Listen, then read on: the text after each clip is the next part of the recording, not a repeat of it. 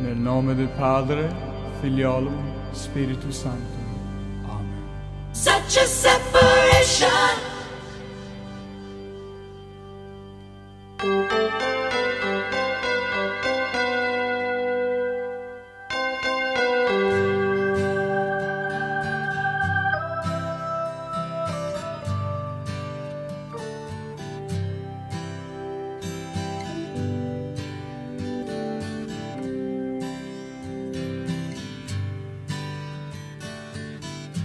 Thank you again for being here. Always really appreciate seeing everybody here. Have you been sad? The title of my talk today, Free to Save the World. And that was in the reading that Reverend Dusa Althea read so well. It was the last thing that she said, free to save the world. So I have spoke about freedom on and off lately. It's a very common A Course in Miracles idea. The word freedom itself is in the Course 216 times, which is a lot. The word free is in the Course 382 times.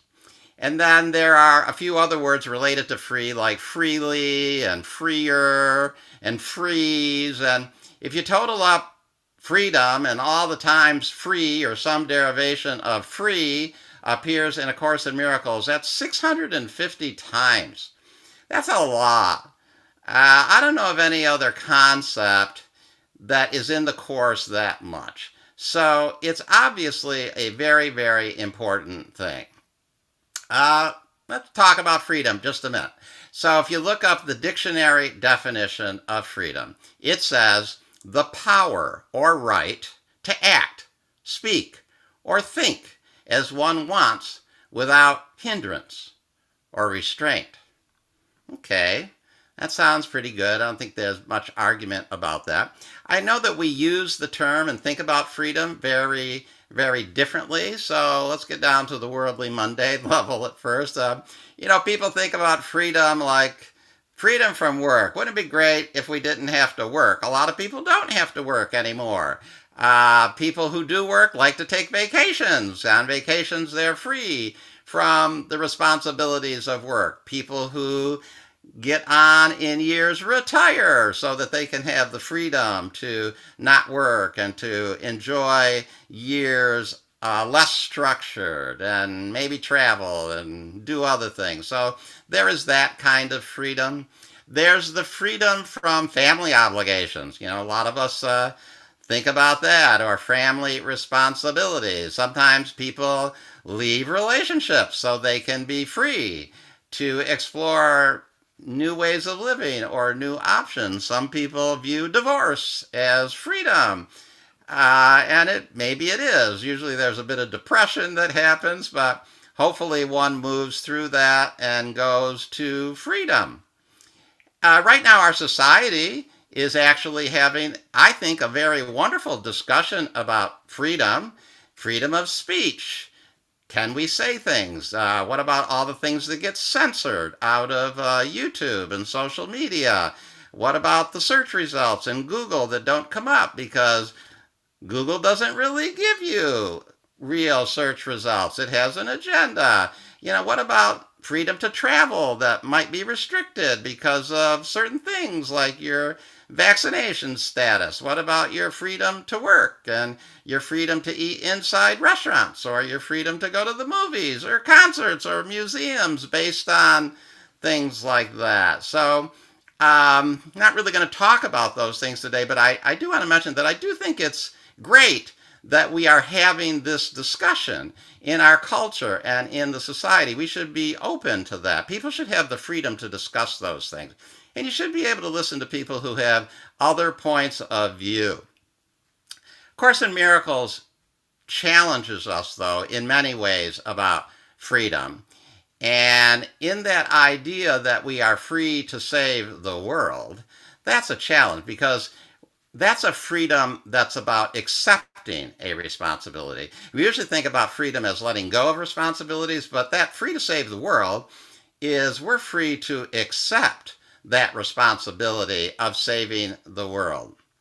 And in that reading that Reverend Deuce Althea read, it said, Spirit am I, a holy son of God. She said child. That's fine. Spirit and I, a holy child of God, free of all limits, safe and healed and whole, free to forgive and free to save the world. We are free to accept that task and to do that task. There is nothing holding us back from actually doing that task. That's why we came here. We came here to heal the world. We came here to save the world. Healing the world, saving the world, I think they mean pretty much the same thing. Well, saving it from what? Well, I'd start with sickness, war, and death. Those are probably pretty good places to start. Let's start with the big three: sickness, war, and death. I'd like to save the world from sickness, war, and death. I'd also like to save it from poverty and imprisonment and many other things as well. But, sickness, war, and death are good places to start.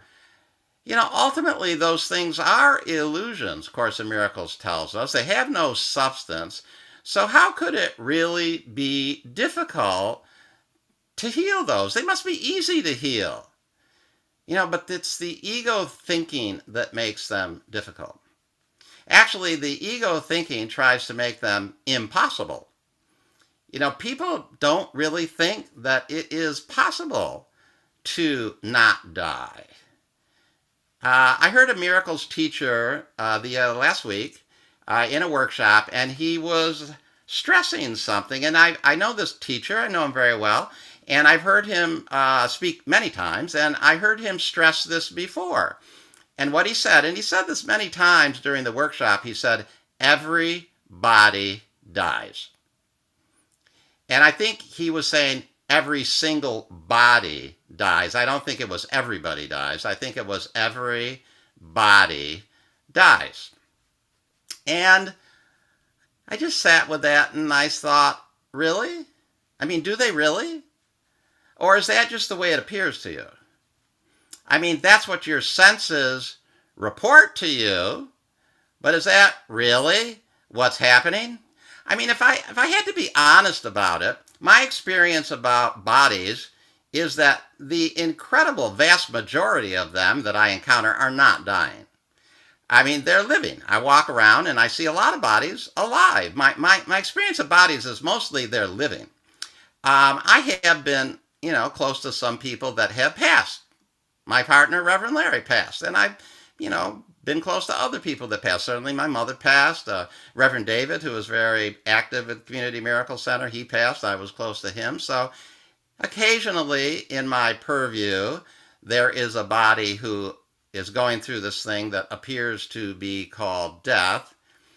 But just honestly, in an absolute factual manner, the vast majority of bodies I see are not dying. They are living. So I would be hesitant to say everybody dies. Now, the other thing is, why do we think everybody dies? Well, we think everybody dies because that's what we think we see. I mean, these are the witnesses that our senses bring to us. But what does A Course in Miracles actually say about that? It says not to trust our senses and not to believe what they tell us. I mean, it tells us this real precisely. It says your judgment rests upon the witness that your senses offer you. Yet witness never falser was than this. So we're not supposed to believe what our senses tell us. We're not supposed to believe what our eyes see. We're not supposed to believe what our ears hear. Those are projections coming from our thinking, and they're illusions. And I love how this quotation says they're the most false things that there are. Witness never falser was than this. There is nothing falser than what our eyes are telling us and our ears hear. I mean, that's something to just really take in. It says the same thing. It's a little longer quote, but it's just so good just to really remember that this is actually what A Course teaches. You do not really question what is shown you through the body's eyes, even though you learned a long while since your senses do deceive. That you believe them to the last detail which they report is even stranger, when you pause to recollect how frequently they have been faulty witnesses indeed. Why would you trust them so implicitly? That's a question. People think of it as a rhetorical question, but I got the guidance reads that I should answer all the rhetorical questions that A Course in Miracles asks. I challenge some of you with that. And when you're reading the Course and it asks these questions, it asks thousands of questions. Don't just read over them, answer them. So why trust our body's senses? No reason, because they have proved themselves to be wrong. So often, in my experience, there is no reason to trust them. So yes, perhaps we see bodies dying, and perhaps we think we see every body dying. I just challenged that, though. But even if we did, does it mean death is real? And it doesn't mean that every body has to die. That's just what we've seen so far. I love how it calls these faulty witnesses, or it calls them a false witness, because that just brings to mind the ninth commandment. And the ninth commandment is, thou shalt not bear false witness against thy neighbor. Thou shalt not bear false witness against thy neighbor. And, that was drummed into me when I was a young Catholic boy. So, I remember it. And we were taught that basically meant that you shouldn't lie. You shouldn't say you saw your friend do something that you didn't see him do. Or you shouldn't say that you heard your friend say something that he didn't really say. But A Course in Miracles is taking this to a whole other level. It's saying that even if you saw your friend do something, or even if you heard your friend say something, you still shouldn't hold that against them. Because most likely, it's a lie. It's a false witness. Your senses are lying to you. Did I see my neighbor do something? Doesn't matter. My eyes are false witnesses. Did I hear my neighbor say something? Doesn't matter. My ears are false witnesses. The famous comedian, Richard Pryor, has a skit. I think it's in his concert film, Live on the Sunset Strip, and he talks about his wife catching him with another woman. And he just denies it. And then at one point he asks her, who are you going to believe, me or your lying eyes? And I think it's a takeoff actually on an old Marx Brothers routine. So who are you going to believe, me or your lying eyes? Well, who are we going to believe? Are we going to believe our lying eyes? Are we going to believe our lying ears? Okay, our eyes and our ears tells us that everybody dies, but are we going to believe that? I choose not to believe that. I choose to believe what I feel from a deep sense of truth being instilled inside of me by my divinity, by the Holy Spirit, by God, that death isn't real and that everybody does not need to die. Even though maybe that's what the world sees and maybe that's what can be proved. There's also another great Bible quote about seeing. It said, blessed are they that have not seen and yet have believed. So, we were challenged even in the Bible with the same idea. We are going to need to believe things that we have not seen if we are going to be miracle workers. If we are going to be miracle healers, we've got to come from some deep sense of connection to the truth, not from what our lying eyes and lying ears tell us. And if we're going to save the world, it's going to take a fair amount of that. And we are free to save the world. There is nothing holding us back from saving the world. And we are free to act as if death isn't real, if that's what we're connecting to inside of us, inside the truth of us. Everybody does not have to die. We can know the unreality of death. We can have the freedom to choose that. We can have the freedom to act from that. I have the freedom to choose that. I am choosing that. I have the freedom to act from that. And you all have that freedom too. And I believe that is what A Course in Miracles is leading us to and teaching us. Getting back to freedom. Okay, there's, as I said, there's, so many great passages about freedom in A Course in Miracles. There's a wonderful later workbook lesson number 321, says, "Father, my freedom is in you alone. I did not understand what made me free, nor what my freedom is, nor where to look to find it. Father, I searched in vain until I heard your voice directing me. Now I would guide myself no more." So I thought my freedom was in believing what my eyes told me or what my ears told me. And that's not freedom at all. That's imprisonment. Freedom is the metanoia that happens through transformation from consciousness within. And I believe what the voice for God within me is telling me. I'm not going to search in vain for witnesses and reinforcement in the world to tell me what is the truth. So we're free to accept the will of God. And we're free to surrender to the will of God. So, some people might think freedom and surrender are antithetical, and that's kind of a paradox. It's kind of a paradox to be free because of surrender.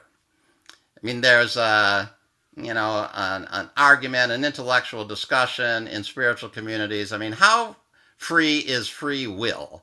I mean, is free will really free when in the end we're all going to decide to do exactly what God wants us to do? And what has been preordained that we're going to do since time began. So how free is that? So, we have to answer those questions.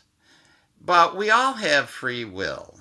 And there is a wonderful, beautiful freedom in surrender, in surrendering to that will. And there's that could be a whole talk in and of itself, the freedom of surrender. But I surrender into the freedom to accept God's will to save the world. And I surrender into the freedom to believe that I actually can do it.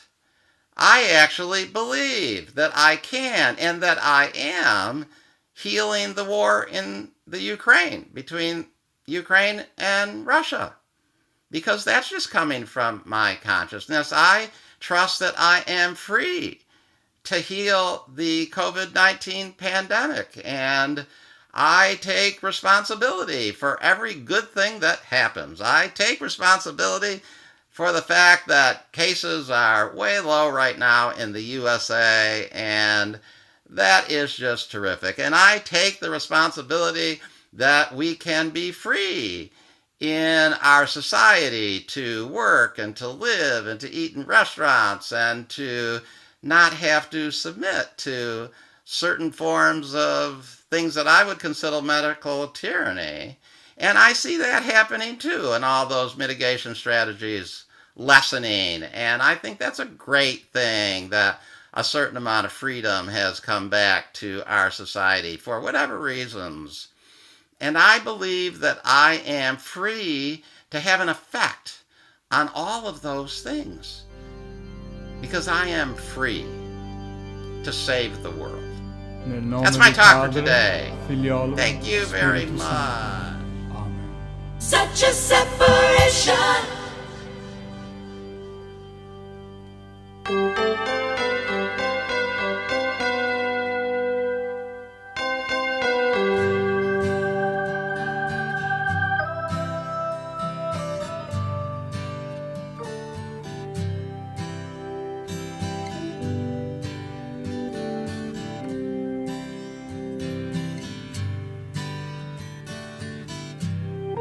Have you been lonely?